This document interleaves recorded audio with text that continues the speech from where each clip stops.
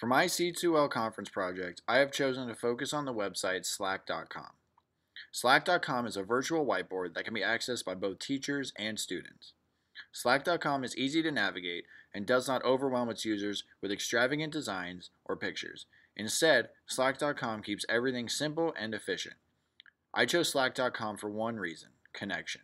It can connect students, but most importantly, it can connect teachers from all around their own district, their own country, and most importantly, their classroom. All you need is an email address. So let's begin. Signing up for Slack.com is very easy. All you need to do is sign up with your email and or Facebook, but I recommend your email because I'm not sure if you're going to be friends with all of your students on Facebook. Plus, with an email, you can send all of your students invitations at once. Once you've created your account, you have to create what Slack.com calls a workspace. You as a teacher have the power to customize your workspace, and you are the only one who can invite any other person into your workspace. On the right-hand side of your workspace, all the tabs you need to navigate the site. At the top, you have all the options for your own profile page, right here. You can put a profile picture, you can edit your status, I'm working hard, you can be in a meeting, commuting, out sick, vacationing, or you can customize your own like I did. You can also customize your profile, you can invite members, you can manage current members, you can customize your workspace settings, which is about is it private or public, and you can customize it in many other ways. The second tab is labeled All Threads. This is where all of the threads from the entire page are located.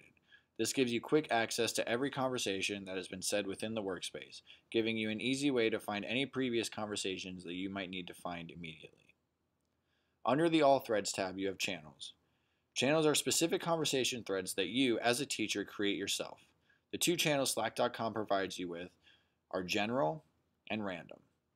General is for very broad announcements such as meetings or assignments that maybe have a later date. Random are for banter and gossip. If you want your students to talk freely amongst themselves with any ideas they have, then this is where they would go.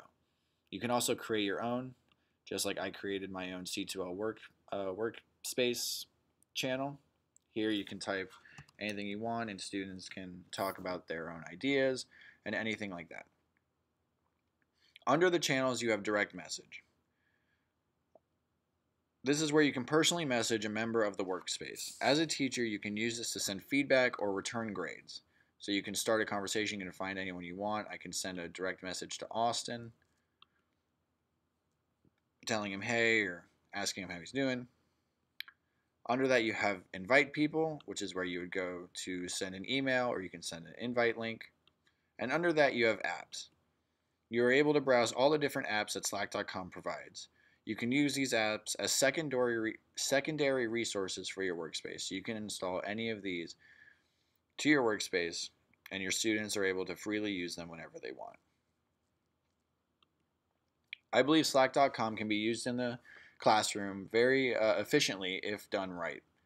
Teachers can connect with other teachers in countries, or you can, as an educator, you can use it to break up your classes and have your students connect in an easy, manageable site. Thank you.